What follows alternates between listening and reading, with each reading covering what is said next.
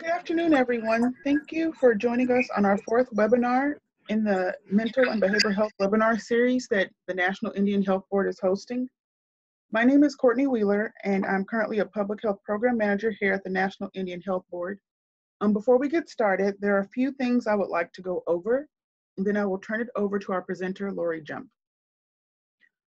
First, this webinar is being recorded, and the recording and the slides will be available on our website within a few days. After this webinar, you will receive a link to an evaluation. We ask that you complete this eval as it helps us for future webinars. I also want to mention we will be using the chat box for the Q&A portion of this presentation.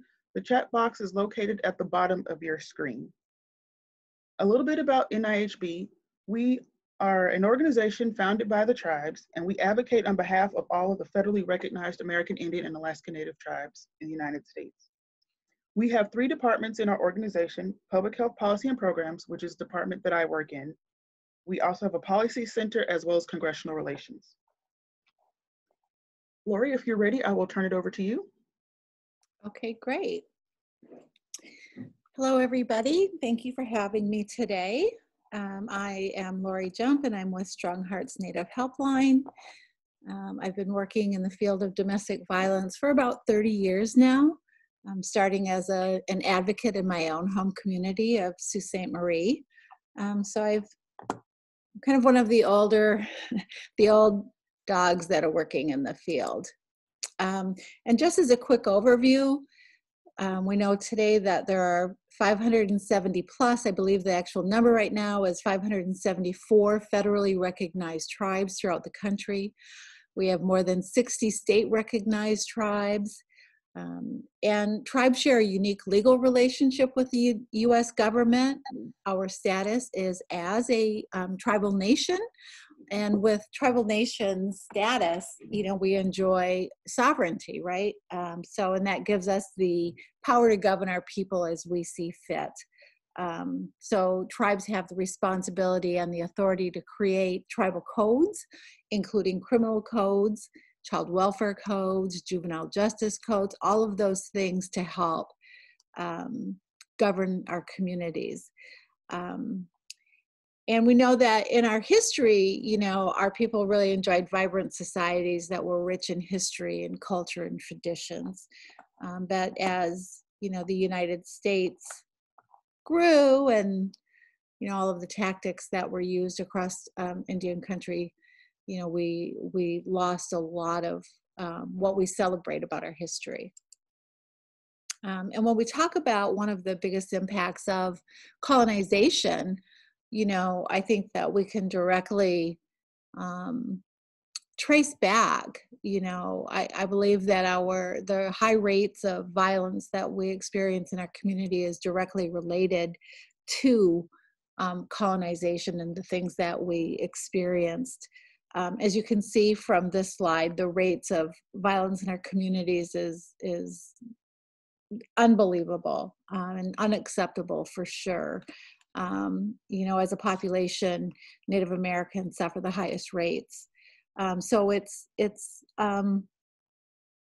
really unfortunate what our people are experiencing. But there are a lot of people, advocates, judges, prosecutors who work every day to reduce violence in our communities. And it's a fight, it's not something we can do alone. We need everyone to work with us and to recognize the violence and recognize the impact it has and to just really take a stand against it. And our people really do experience some pretty unique barriers that are not found in other communities.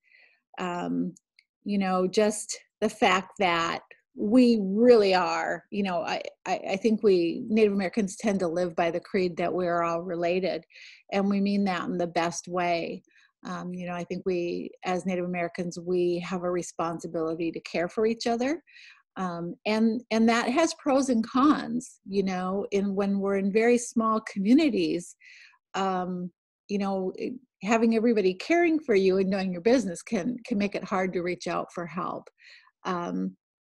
But probably the biggest issue that we have is the jurisdictional issues that victims face in Indian country. You know, it's tribal nations often do not have the jurisdiction to prosecute perpetrators of crimes, certainly not just domestic and sexual violence, but these ones are the ones that I'm most concerned with. And that's a huge problem. You know, it can make victims feel very much alone, that nobody is there to help them, that the people that are there to protect and keep them safe are unable to do their jobs. And so that is one of the many barriers that we face. You know, and when we talk about domestic violence, we know that it impacts our children as well.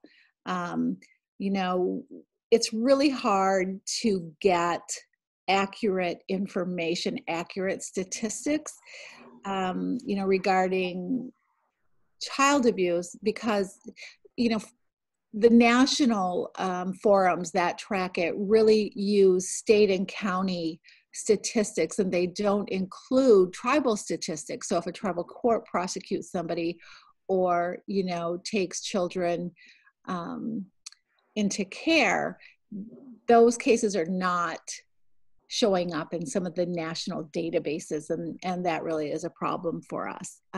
But we do know that, you know, people that abuse their partners are very much more likely to abuse their children. We know that children who are exposed to violence are more likely to use violence. And that, you know, this exposure to violence can cause long-term effects of trauma. I know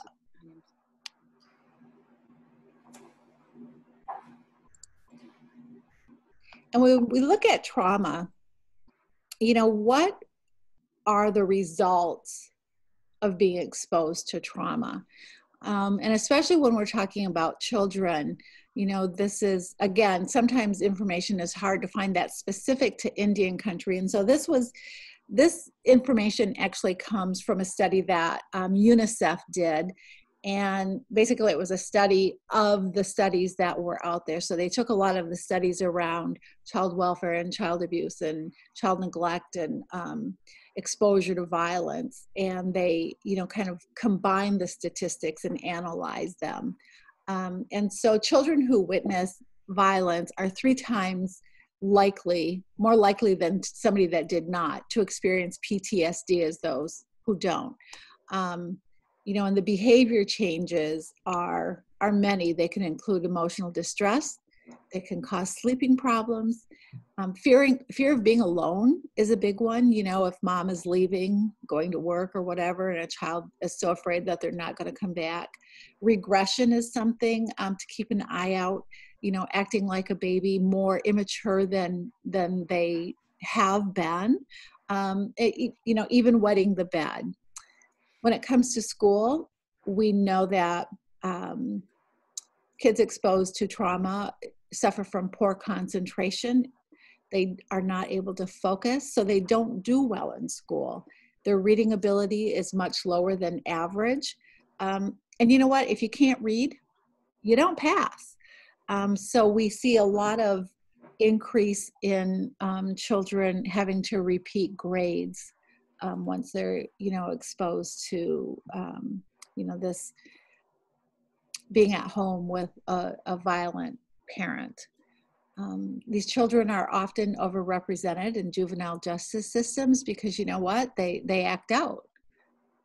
They get into fights, they are truant, and so you see them being pulled into court systems more often than those who are not exposed to trauma. Early pregnancies is another issue.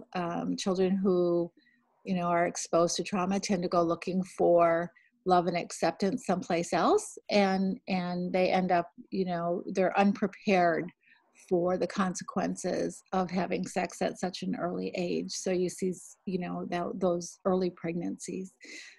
Again, these children, you know, they learn what they live. And so children who are exposed to domestic violence are the bullies at school. You know, when they're younger, in middle school, you see that aggression coming out, and they're bullying other kids.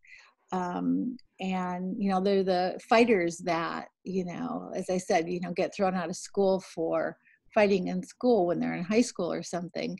You know, these kids have been exposed to this trauma, and this is how they respond to that. You know, and perpetrators and victims, one of the things that this study found that UNICEF did again was, you know, the single best predictor if somebody will become either a perpetrator of violence or a victim of violence is whether or not they grew up in a home with domestic violence. And so that's a pretty big, you know, predictor, and something that is really concerning to us.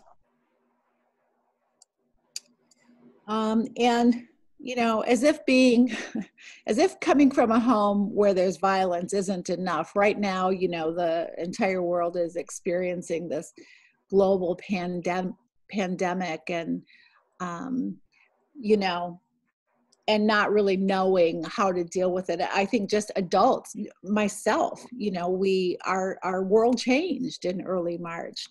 You know, we've been ordered to stay at home, to wear masks when we go out. We're not able to, some of us are not able to go to work. Other people, like those in the health field, you know, they have to go to work, and maybe they don't want to.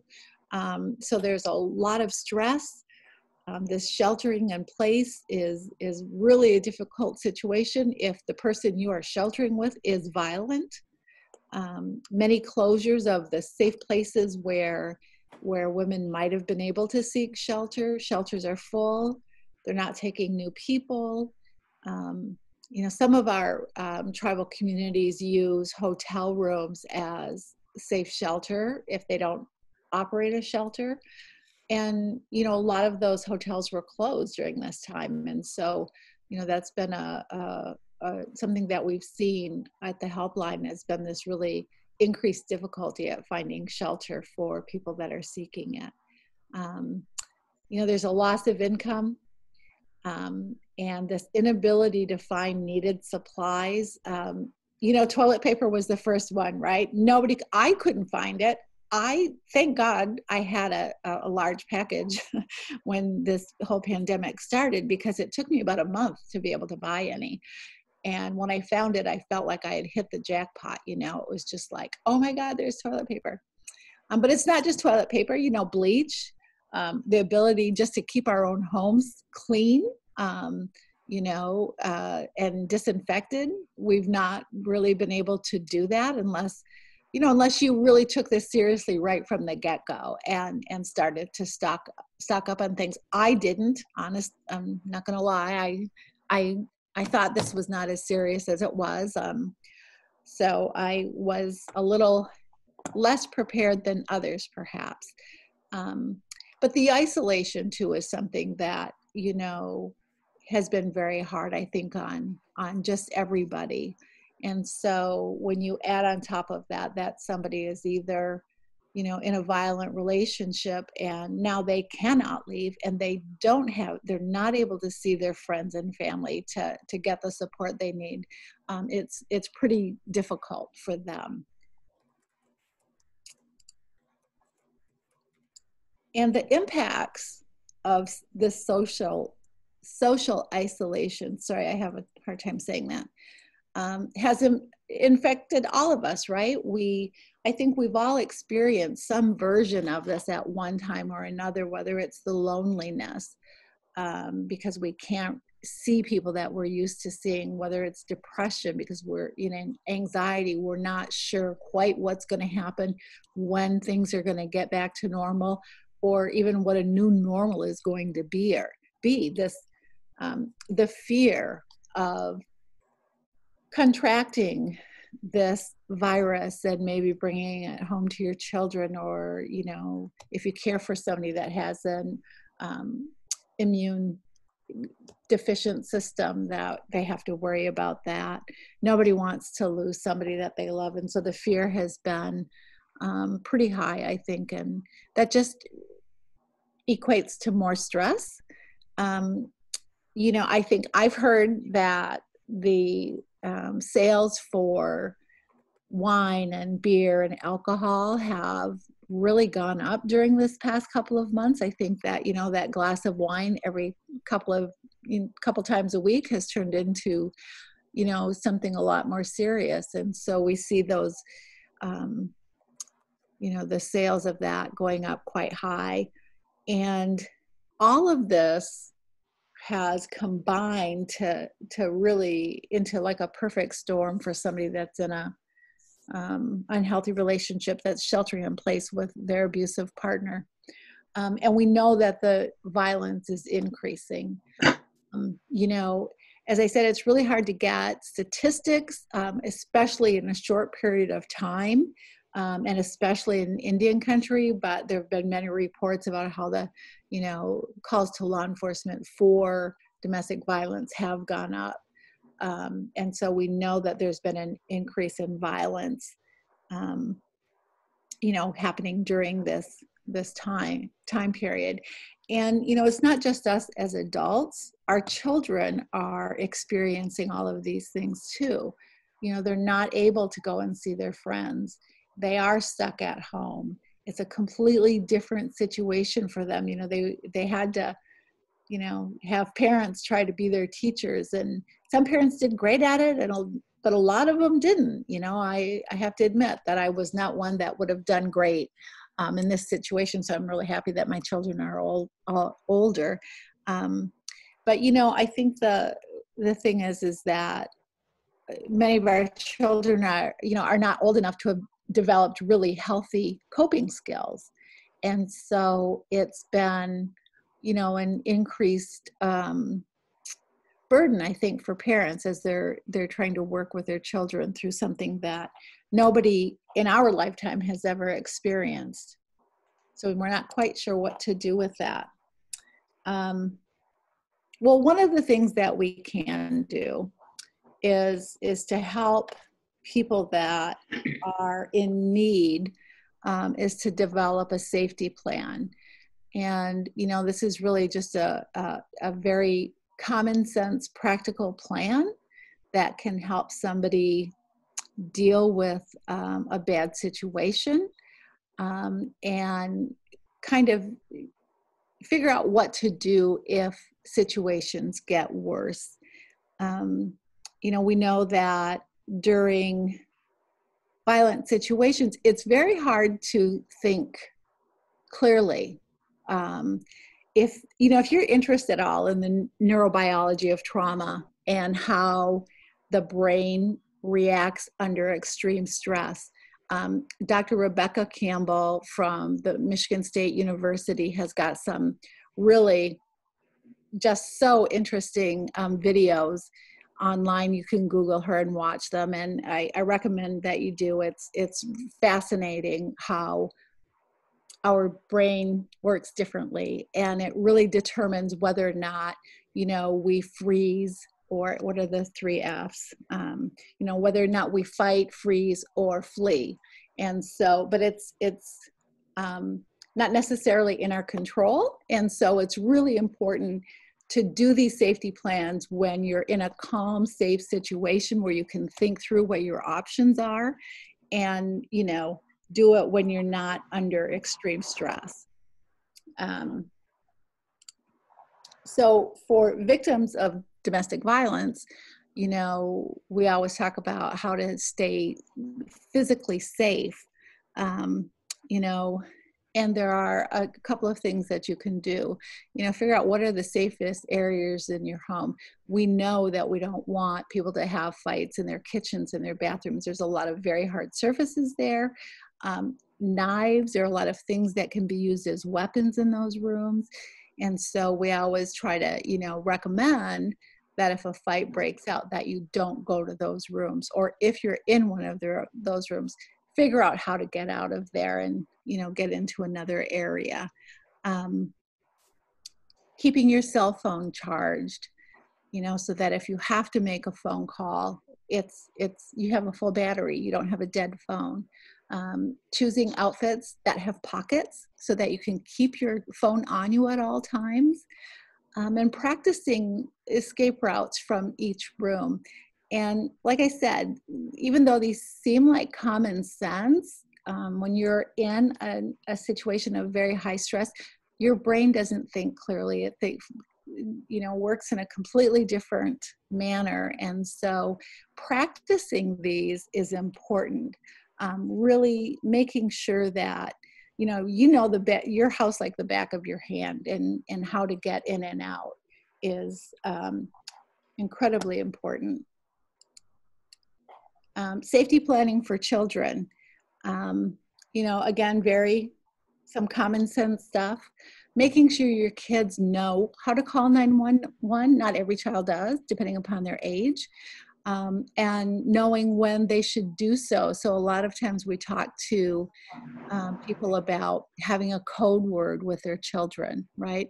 And if I say this to you, you know to do one of several things, and one of them might be calling 911. Is there some places it's safe for your child to leave home? How old are they? Can they walk to the neighbor's house? Is there a relative that lives nearby? And so is there a safe place for them to go if you were to give them this code word? If they can't do that, and there's a lot of reasons why they might not be able to. It might be the middle of the night. It might be, a blizzard out there. Then where are they safest at your home?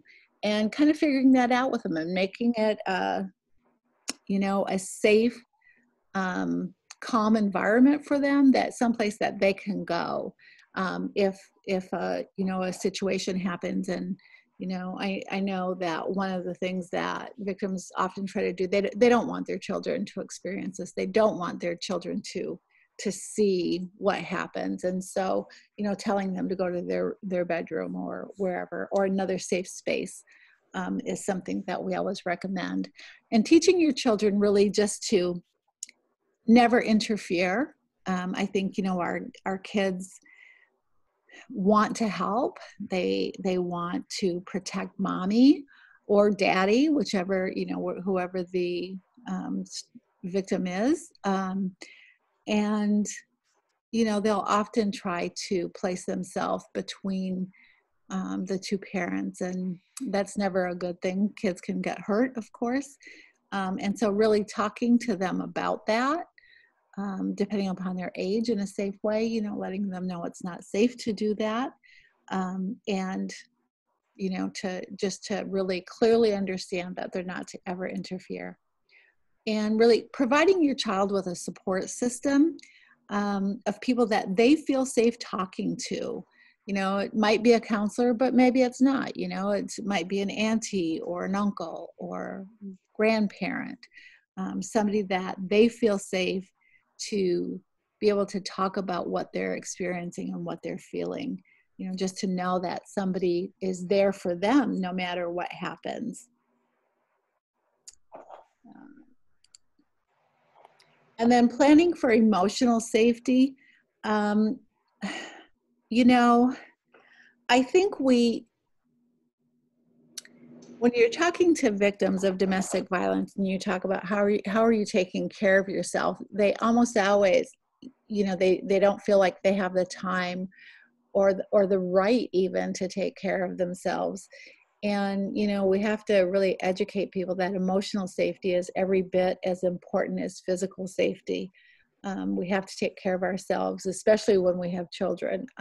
We can't take care of them if we're not taking care of ourselves. And that makes common sense when you're sitting here talking about it. But when you're in the depths of an abusive or unhealthy relationship, it's hard to think about it. And people often feel guilty for taking time out for themselves. I think if we think about just the people that we know, we can always recognize when somebody needs a timeout, right? Like when they're just overreacting or they're having a bad day. It's like, you know what, go take 10 minutes, take a breather, collect yourself, calm down. So we can see it in somebody else, and yet we feel, guilty for doing that for ourselves. So it's not selfish. Nobody should ever feel guilty about it. Even 10 minutes at a time is better than nothing, right? exercise, yoga, deep breathing exercises. Our advocates will often go through deep breathing exercises with callers just on the phone to help them, you know, really calm down and you know, maintain their control. Walking and running, crafting, watching a movie, you know, anything that can help take your mind off of your situation, even, as I said, for a short period of time, is very helpful. And emotional safety for kids, again, this is so important for our children to feel safe and loved and wanted.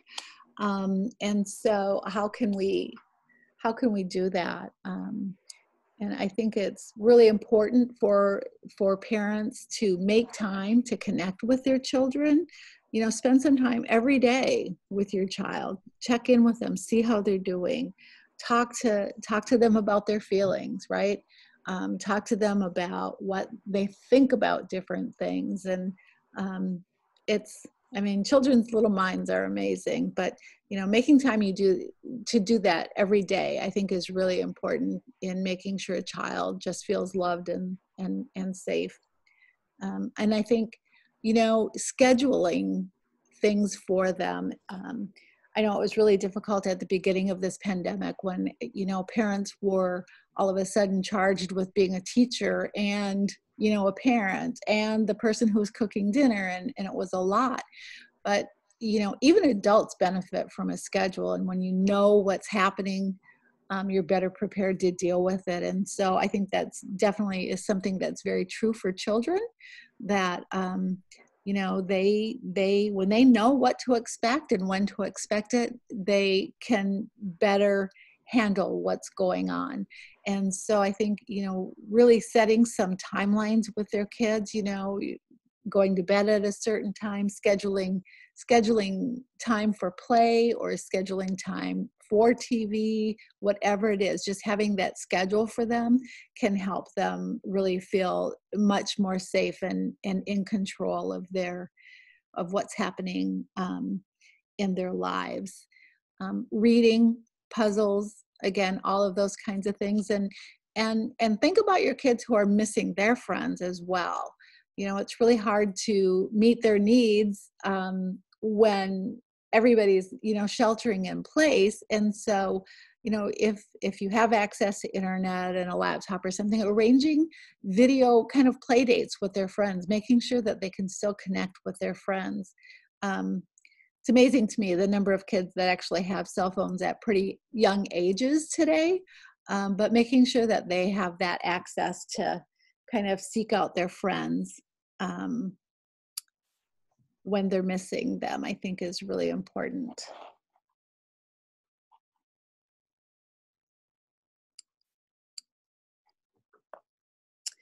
And so what resources does Strong Hearts Helpline have?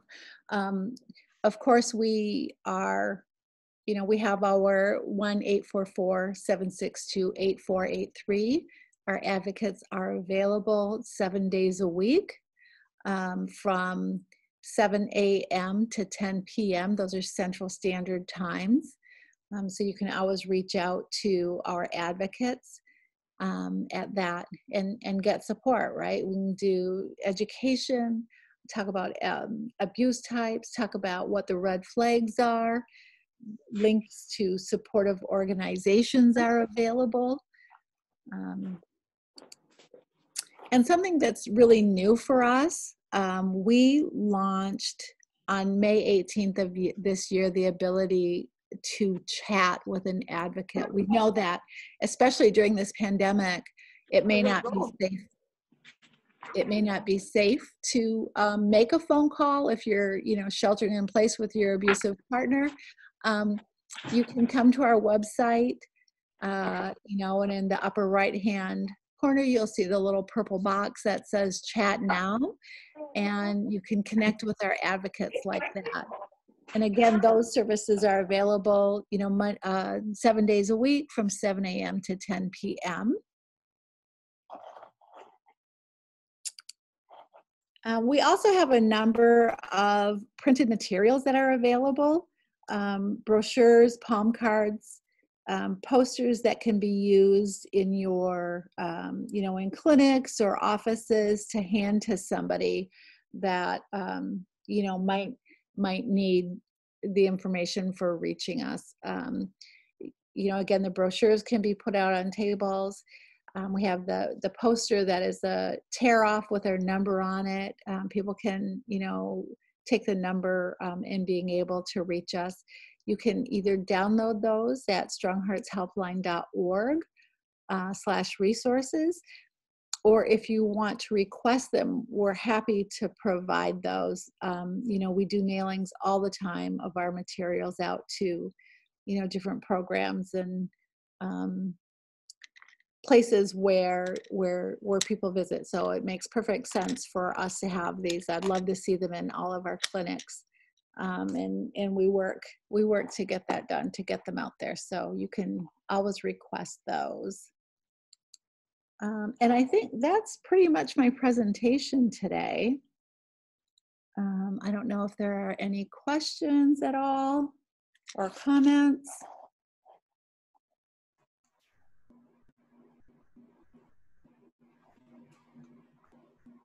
Just a reminder, if anyone has any questions, to please type them in the chat box, and I will read them for Lori to answer.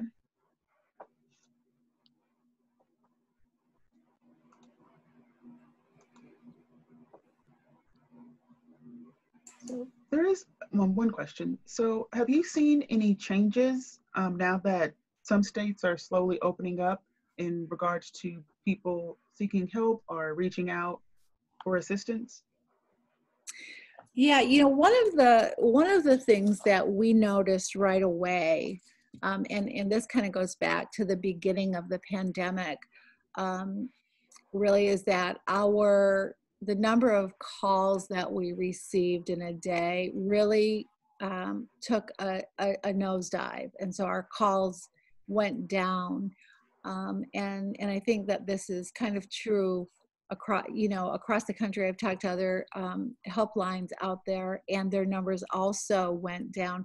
And I think it's primarily because people are not able to make those calls if their partners are at home with them 24/7, right? And so that was really important for us to get our chat advocacy up and running as quickly as we could. And we did get it up earlier than we expected. But there definitely was an urgency behind getting it launched. So we were able to do that.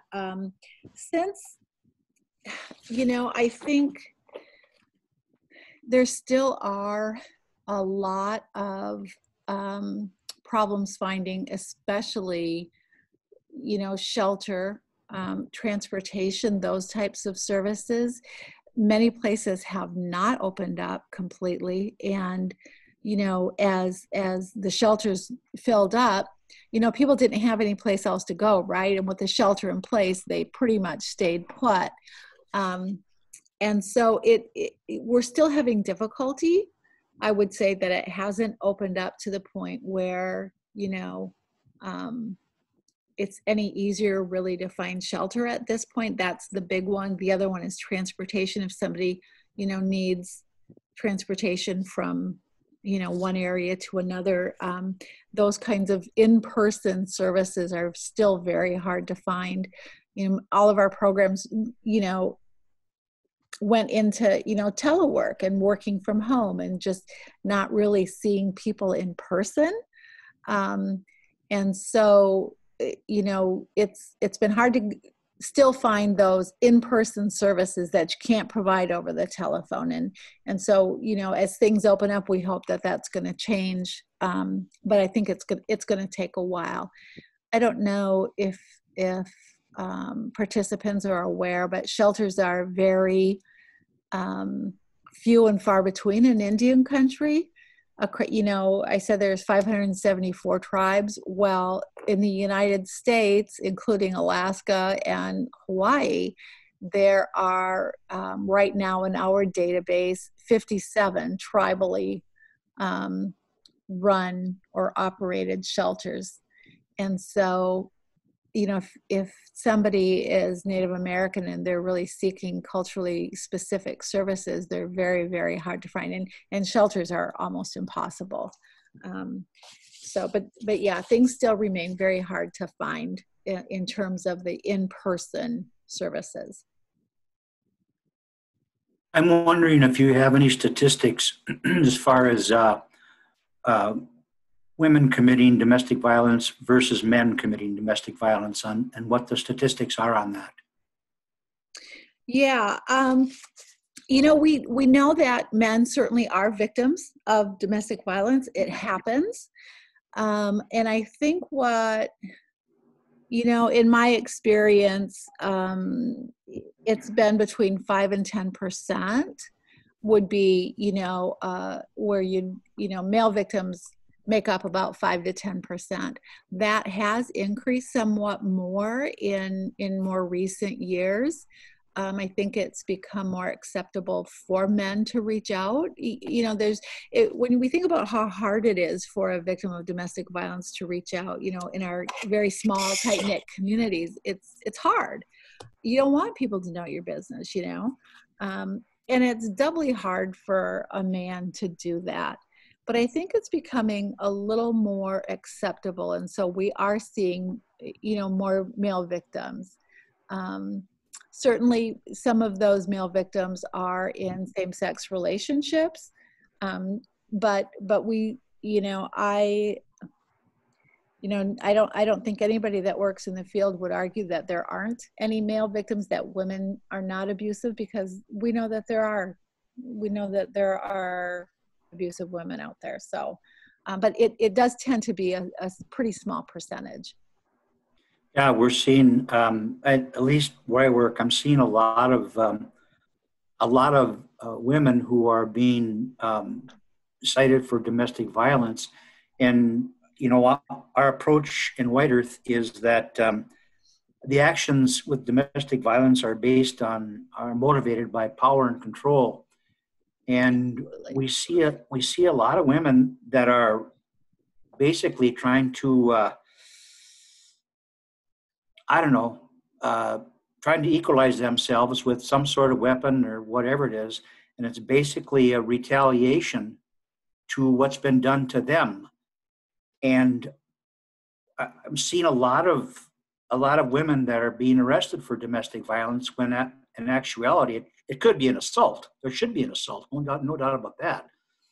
But then they get put in our domestic violence class, and it's totally foreign to them, because we do classes on anger management as well, and that's a 10-week program, and our domestic violence program is 30 weeks. And so that's kind of why I'm asking the question. I don't have any data or anything to prove any of this. It's just kind of what we're witnessing in White Earth, Minnesota. Yeah, I think that a couple of years ago, actually it's been quite a few years ago, one of the practices that was put into place was mutual arrest, right? So a lot of times if somebody went, if an officer went to a home that, had a domestic violence call, a lot of times they would arrest both people, right? Because they didn't know exactly who was, I guess the instigator. And so I think it's really important for law enforcement and prosecutors to really have good conversations about, what domestic violence is. And as you say, it seems to be becoming more common again, where women are getting arrested. And oftentimes, it's something that they are protecting themselves. It's a situation of either self-defense or retaliation. And so it's not truly domestic violence. And I think that's, obviously it's a problem. I think it's a mistake. And I think that the treatment is different, right? Yes. So I think it's, even if they've been charged, the sentence, if you have probation officers, that kind of thing, to really have conversations with them about what the situation was and whether or not that was an appropriate charge. And really educating your prosecutor is very important. You know, there's a program that came out of the Domestic Abuse Intervention Project, and I'm sure you're familiar with that group. Yes. But it was, and I cannot come up with the name of it. It's on the tip of my tongue. And there, Ellen Pence worked on it. It's Yes. a series for women who do use violence, and it's really incredible work. And That's called turning points. Yes, I thought it was turning, but I couldn't come up with a second. And so if you do have a case where women are violent, and like I said, it happens, you know, to use that with them as opposed to the men's re-education group that, you know, that maybe you were talking about. But Yep. yeah, yeah, I'd say have some conversation with your prosecutor. Try to get them educated so that they're, you know, making more appropriate charging decisions. Fantastic curriculum. Yeah, we loved it. Yeah. So we have a few more questions in the chat box. The first one, how do we place women and children in a DV shelter during COVID? Well, it's very hard, as I said. Certainly, you know, if you know what the resources are, you can certainly reach out to those on your own. If you don't know what resources are available to you, you know, our advocates at Strong Hearts Helpline can help. We have built a database of tribally specific programs that, you know, we're happy to refer people to. So, you know, we take calls from a lot of you know, social workers and program directors that are looking for services for people. And we can direct you to what's available in your community. If there isn't a Native specific program, you know, we do have the names and numbers of mainstream programs as well. But I think during this time period, as I said, it's pretty difficult to find a shelter that has open space. You know, so a lot of times, as I said, you know, some tribes are using and other programs are using hotel rooms if the hotels in your area are even open. And I know we heard from quite a few tribes that use hotels that the hotels were closed down as well. So it really is a very difficult time period to find shelter. And so it's really important to kind of go through that safety plan with somebody about how they can stay safe while they're sheltering in place with, you know, if there's no place for them to go. Thank you. The next question, do you have any specific resources for LGBTQI or Two-Spirit? Another good question, and another one that's hard to find, right? Our advocates have had some training with somebody that's doing that work, and so that we can respond more appropriately to them when they call us. But again, finding specific services that are very specific to that population is very hard to find. I think what you find is that most programs are certainly willing to work with anybody regardless of their, you know, their status as being LGBTQ or not, but finding specific services is difficult. Next question, how do we place victims in shelters when children are discriminated on based on age or in some cases sex?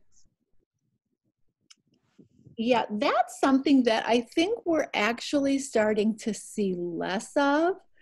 You know, excuse me, in years past, you know, we were not able to shelter males over the age of like 13, and we were not able to shelter, you know, adult children. I think the adult children is still problematic, because of federal funding, the way it's done.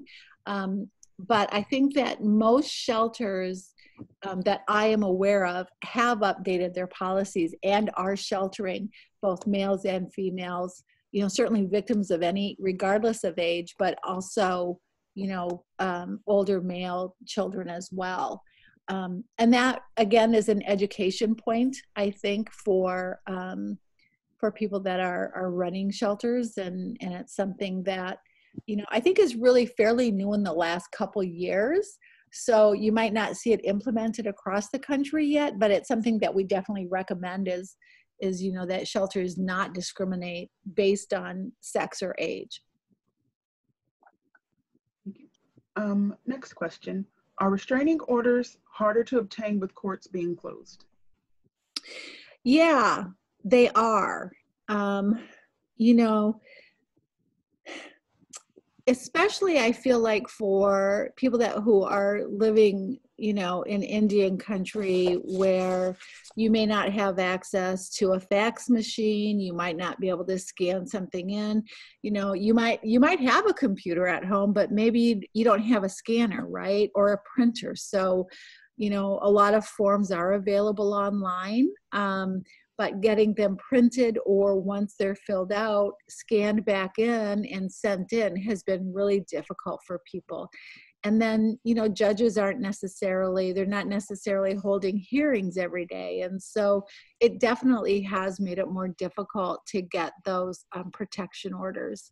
And, you know, again, what we see, you know, across the country, this certainly isn't just an Indian country, but you know, all this responsibility tends to fall at the feet of the victims, and it can make it very difficult for them to get what they need to be safe. So, but it definitely has been harder. Next question. Do you have policies for DV shelters during this time? We don't. You know, if somebody were looking for something specific, and wanted to reach out, I'd be happy to do some research and get back to you. But that's, you know, that really isn't our kind of field of expertise. But I do know people that work in the field, and especially around shelter policies. So if there's something specific that you're looking for, you know, feel free to reach out to me. My email address is so long. It's strongheartshelpline.org, but it's just LJUMP, so LJUMP. Feel free to reach out to me, and I'm happy to pass your question on to a couple of people that do work in shelter policies.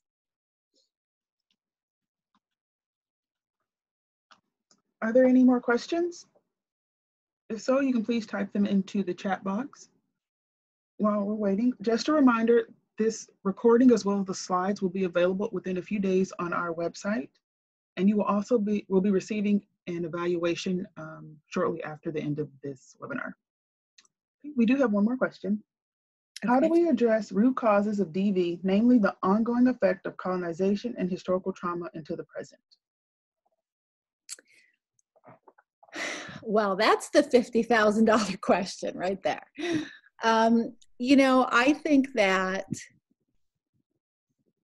it depends upon where you're trying to address that, right?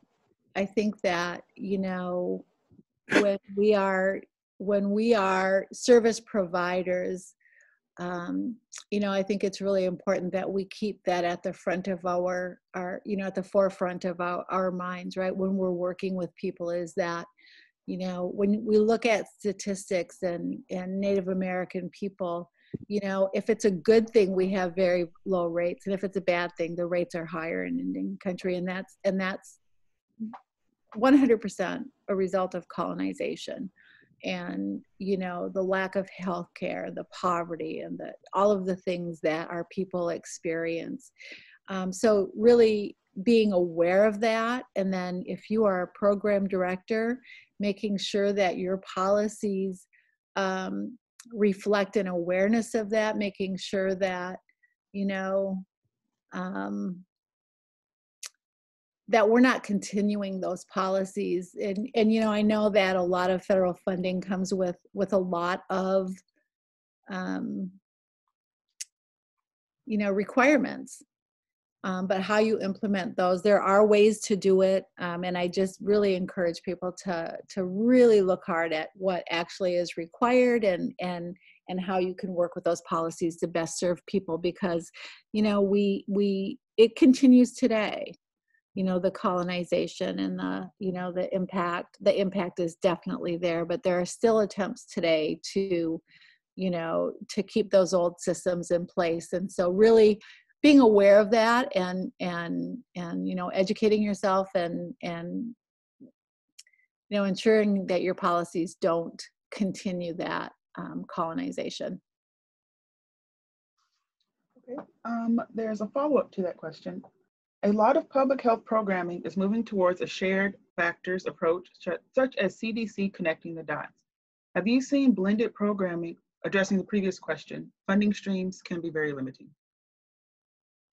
Yeah, no, that's a problem, right? And I think I have to be careful. Yeah, you know, because I think that as a people, as a tribal nations across the country, we have to advocate for our people. And you know, many tribes, there are organizations out there that advocate for changes that need to happen.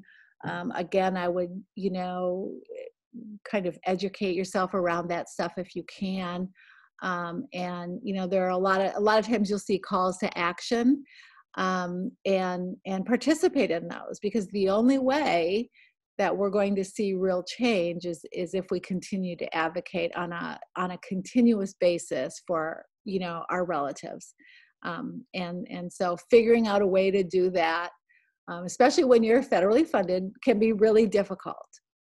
But yeah, it's something that it's like a huge problem. But you know, find a way to support the advocacy efforts that are happening to make those changes.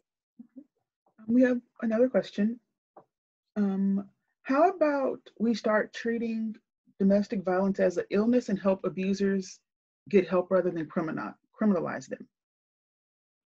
You know, I really think you're absolutely correct. You know, and I think really Indian country does that better than most places. You know, we try in the programs that I've worked in, you know, have been very holistic and really helping somebody make the changes that they need to make. You know, they have to be willing, right? They have to acknowledge.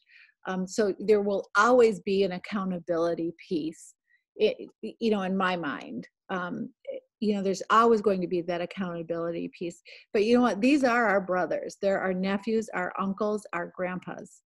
And we don't throw our people away, you know. So for me, as somebody that's been an advocate my entire life, you know, I recognize that we're not going to change this problem unless we start working with our men and helping them to find healing. And you know, I think accountability is important, and I really believe, I think it still has to be a criminal case, right? I think we have to charge them criminally because unfortunately you need something. But then, you know, making sure that they get services, putting somebody in jail isn't necessarily going to change things for the better. And it doesn't stop battering behavior. A lot of times people get out and they're just even more angry. You know, so maybe we've stopped somebody from battering one woman, but you know, what's going to happen when he has another relationship? And so I absolutely agree with that. I think that we need to provide services, and again, I say men because that is what the highest statistics are. But the fact is we have to work with people that are being abusive, regardless of who they are, and helping them to heal so that they can change and that they can have healthy relationships. I 100% support that. Okay, we have one more question. What community-wide culturally honoring children's activities do you recommend to interrupt the trauma of the current crisis and encourage re-engagement with parents and caregivers to protect children? You know, I think it's really hard right now because we're not able to have those in-person services, right? I really believe that our culture is where we're going to find the most healing. And I think that bringing that back, you know, really starting, I think it's really critical to start with kids when they're younger and really just immerse them in our culture when we can, participate in powwows, participate in ceremonies, teach them that respect for all living things. I think that's where our greatest hope lies for making changes. And I think that, you know, in terms of parenting as well, you know, I think that in terms of, you know, we see high rates of child abuse in our communities. It's not that I think our parents don't love our children, it's that we have learned bad coping skills, if we have any at all. It's a constant fight. As I said, we have the lowest rates of good things and the highest rates of bad things, whether it's mental health, substance abuse, you know, medical illnesses. I think we have a lot on our plate. And so but I truly believe that immersing ourselves in our culture and our traditions and ceremonies is where we can find healing, and you know, we have to start that at the youngest ages as that we can.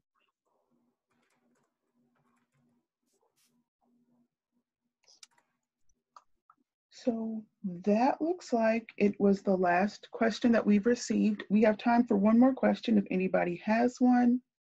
I also want to mention there have been some resources shared in the chat box. Someone addressed policies for shelters and mentioned that no one was really prepared for COVID, so they've kind of had to develop and create those policies on the fly. There's also a web link in the chat box that everyone should probably check out as well from Johns Hopkins. And then others have mentioned culture and tradition is the cure and things of that nature. So if there's no more questions, we will go ahead and wrap up. Oh, well, let's see. We have, nope, no more questions. So we'll go ahead and wrap up the webinar for today. Again, the recording and the slides will be available on our website in a few days. Thank you all again for joining us, and we hope you have a great remainder of your day. Thank you for having me. Thank you for presenting. It was a great conversation. Great, thank you. Thank you.